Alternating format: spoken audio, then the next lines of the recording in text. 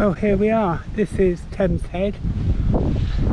A stone that is barely legible that records the fact that it is the start of the River Thames, but nothing really to show for it. Those stones down there mark a spring, but this spring only ever has water gushing from it during the wettest of winter months. During the summer, very rarely, except after heavy thunderstorms, you see water coming from this spring, which is rather disappointing because last night there was a lot of heavy thunderstorms. But anyway, it seems as though I am going to be disappointed, and it is now time to continue on our journey. The very first bridge over the River Thames is near the village of Kemble, and it's on the road Kemble to Cirencester. And basically the infant Thames flows through here with these reed bushes, a bit of swampy ground. There you can see the line of the Thames there. Sadly no water flowing at the moment, but there's the line of the Thames, and it just follows this line and goes under this bridge. So after Ewan, the Cotswold Water Park is reached, probably the largest man-made water park in Europe, I believe it is.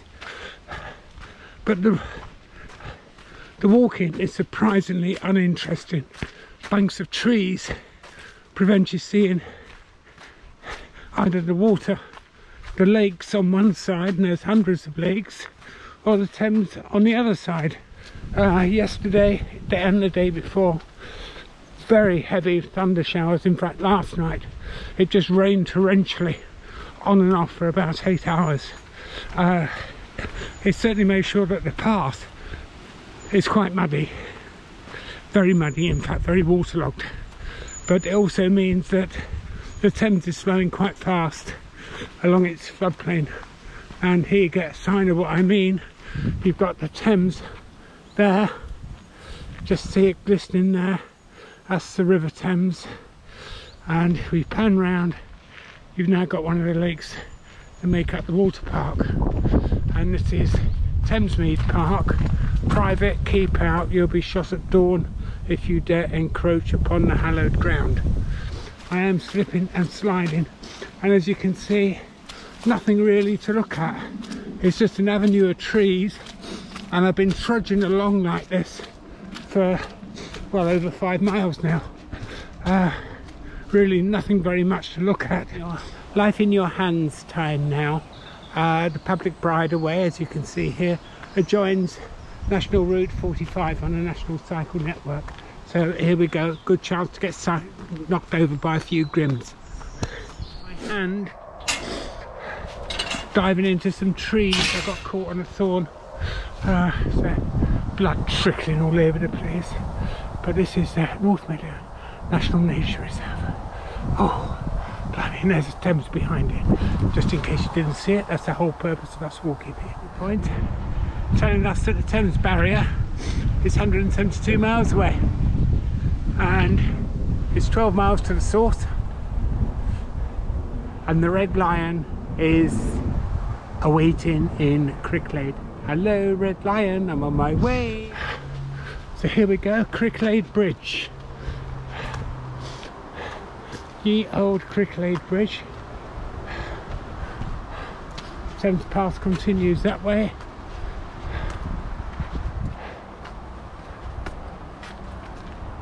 Look at where the Thames Path goes. There's the Thames Path. There's the Thames anyway, I don't know where the Thames Path goes. And there's the Swan. Just up past that building. I haven't got a zoom on this, so I can't show it to you. That's my first bit of wildlife I've seen on the River Thames. There we go. The first town, the first wildlife, the first pub, and the first camper parked up there. So we're now leaving Cricklade. There's a plaque here, I must read what the plaque says. The main road. Oh, hello, nice dog. There's my friend, my doggy friend. Let's go and read what this plaque says. Limestone bridge crossing the Thames. Looks like we're going to be going over that.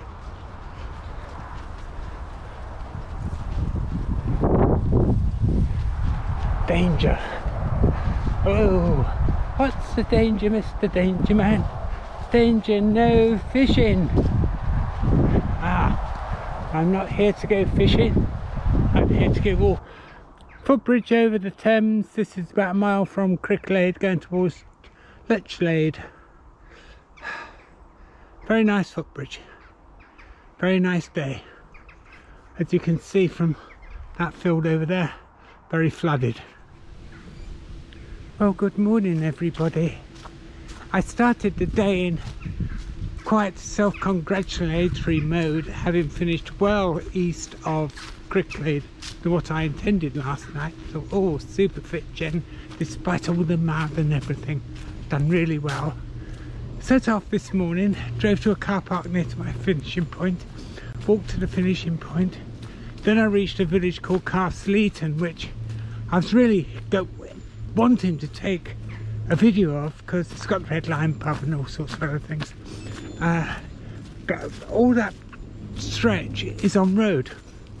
It's only a narrow road, it's a village road, but today was idiot's day out, tearing along. So the last thing I was going to do was walk along looking at a camera.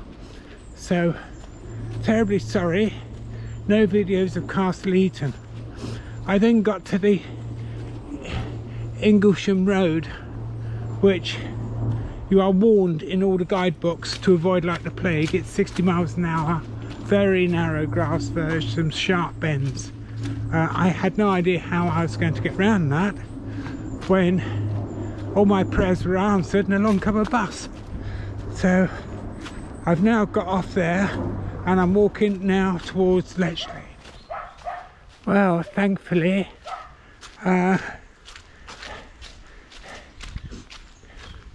start again. Thankfully I'm off that last track I was on. The mud was incredibly deep. I am only walking in an old pair of running shoes. I decided boots would be overkill, and my wet feet, mud-stained socks are telling me no Jen, it would not have been overkill. Anyway, I'm now on a nice made track, I suppose about a mile from Lechlade. Still no sign of the Thames. I appear to have diverted onto the wrong path, but looking at the map I've probably got a better path, even if it's slightly longer. Joy of joy, I'm now on a made up road. I think I've not got more than a mile to go. I keep saying that, don't I? I've been saying I've got more than a mile to go for the last 3 miles. Another not very clear sign. There is no sign for the Thames path here. Apparently I've been meandering along the Thames and Severn Way. Now there is a public footpath sign going to my right. Do I go to the right or do I go to the left? There we go. There we go.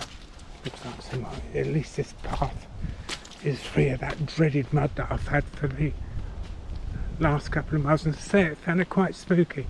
Very on my own, never heard anything, saw anybody. Trees all either side.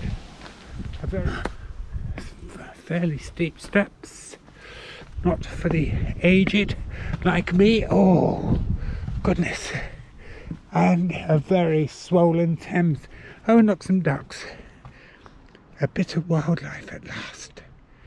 I'm going to pan round towards Lechlade and look what's in the distance. Boats. Hello. Come on in, boats. Now there's a path that side, a path this side. There's a signpost down there. Let's see where I am now. Well, it appears I'm reunited with the Thames path. I added about 2 miles to my journey by diverting off the Cotswold, Thames and Cotswold Way, and now we're coming to lots of boats. This really is a wide river, even given that it's in flood.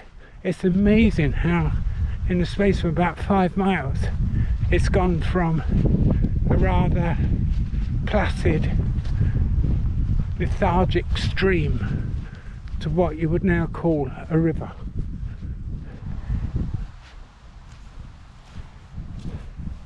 Well, another supreme moment of self-congratulation at my wisdom of choosing to walk in an old pair of running shoes. Yes, I can't walk on water, I'm going to have to splash through it.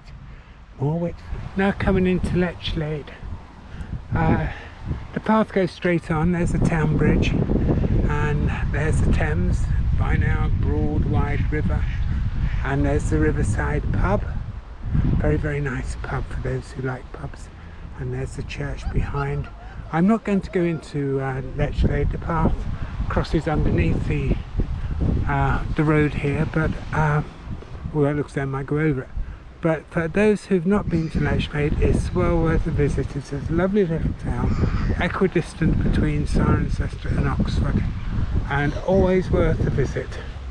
And here we've got Riverside Park, picture of old Father Thames at St John's Lock, which we will be going past, because from now on it's a navigable river.